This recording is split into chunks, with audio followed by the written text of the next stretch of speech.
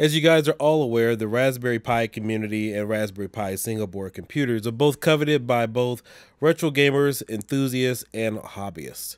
And in June of 2019, the Raspberry Pi Foundation surprised us all with new single board computers, the Raspberry Pi 4. Now, when this unit came out, it was introduced with a new version with a USB-C power adapter and two HDMI mini plug-in adapters to connect to your TV. And when they came out back in June of last year, the demand was very high as the community jumped for joy as they can enjoy a new single board computer with more RAM and more processing speed. With the joy, there also came some serious pitfalls, one of which being that the connector on the Raspberry Pi 4 wasn't universal.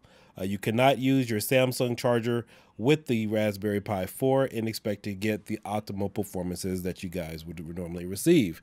In addition to that, the operating system, Raspberry Buster, which launched with the unit, wasn't really up to par. It caused overheating. If you use the operating system, the videos and whatnot would stutter.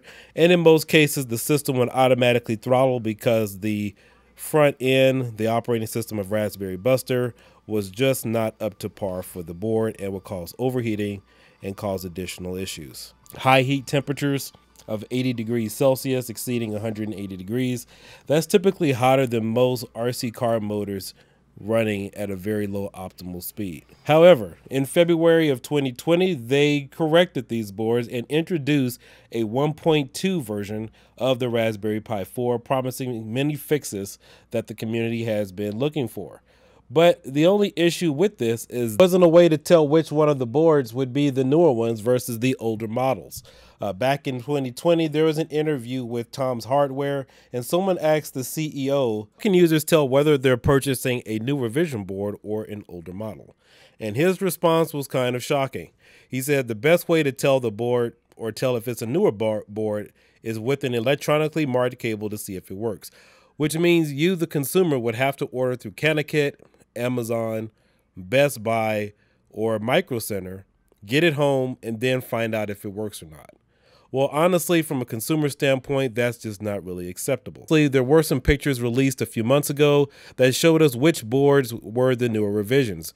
Marked by these images here, you can look at the board on the back and tell which ones are the newer boards. But the problem with that is you still have to buy it, take it home, and find out if it is the newer version board. Then the article goes on to say that all the Pi 4s have the fix, so eventually all the inventory will be gone. If you're looking at getting it or tinkering with the Raspberry Pi 4, there is a guide here. I will post a link in the description below. But the issue is most of the older boards are still being sold in the store. Now remember, this is back in February of this year, and now it is May 2020. And we're still here on lockdown and whatnot. But for the most part, it doesn't seem like they want it to be upfront, open, or have some type of transparency about which ones are the newer boards. But alas, I did some digging around at Micro Center, and with the help of one of the representatives, we were able to establish which ones are the newer boards by looking at the box. I'm here at Micro Center, and I was talking to one of the reps, and he was able to assist me finding out which one of these are the newer models. So in front of me, obviously, we have a bunch of the 4 gig models, and the 1 gigs are above me, but those are discontinued, and they are currently out of the 2 gig models. So I went through a couple of these, and then we noticed that obviously this one was already open when I got here. I did not open this. And if you guys look at the back of the Raspberry Pi 4 on the boxes, these will help you find out which one of these have the new USB-C fix. The one on the left here is the newer model, and the one here on the right is the older model. I was here a couple weeks ago. I picked one up, and it still had the little notch on the left side of the SD card. So the one I have here, if you actually look at some of these boxes, the ones that have the sticker on the front that says DIY 2 with the 21, these are all the newer ones.